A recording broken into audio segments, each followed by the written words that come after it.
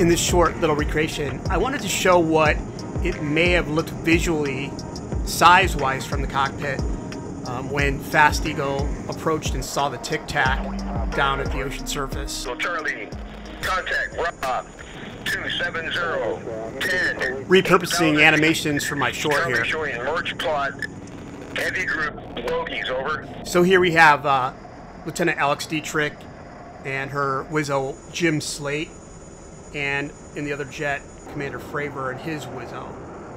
They're headed west about 60 miles at 20,000 feet. Fast Eagle Charlie, merge plot. You guys seeing this? 3 o'clock in the water. What the heck is that? Yeah, what is that? 100, high cover at 24. So the story goes they saw this white water, like a cross shape, on the surface, and this white Tic Tac bouncing around above it.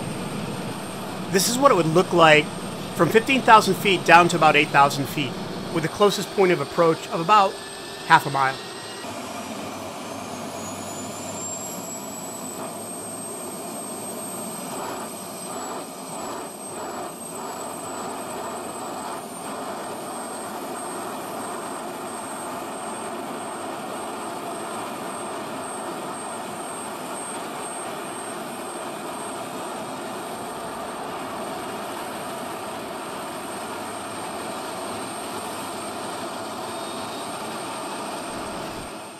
Here's a little replay with my commentary. So Commander Fravor said that he began a clockwise descending turn and this object ascended up as he was coming down. And he's coming down through 11,000 feet. The object's now at about 7,000 feet off his 3 o'clock. I'm using a 50mm lens, which kind of simulates human eyesight. He said as he cut the circle, this thing like shot off in front of him. No tally. Some things are only speculation on my part. I don't know the exact geometry, turn radius, and time of Commander Fravor's circle as he came down on this object in this 30-second animation. Nor do I know the direction of travel of the Tic Tac, but he said that it mirrored his turn. Here I'm making the Tic Tac conform to a slightly shorter circle. You can see in this graphic it shows kind of the geometry of the turns that I used.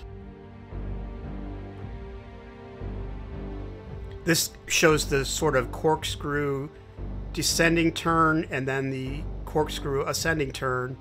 The red line indicates the observation direction from the jet to the object, and it measures out in feet the distance between those 2 points. One final graphic I'll leave you with is the official documents that were released say that the jets arrived on scene between 20,000 and 24,000 feet above sea level when they spotted the white water.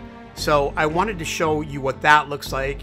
In this graphic, it's just a still looking down at the same scene from 24,000 feet. Invariably, people ask me, what am I trying to prove here? I'm not trying to prove anything. I'm just curious what the human eye would see if faced with looking at a Tic Tac object that's 40 feet long at 15,000 feet or 24,000 feet, and then having this thing come at me. Anyway, thanks for watching, and write your comments below.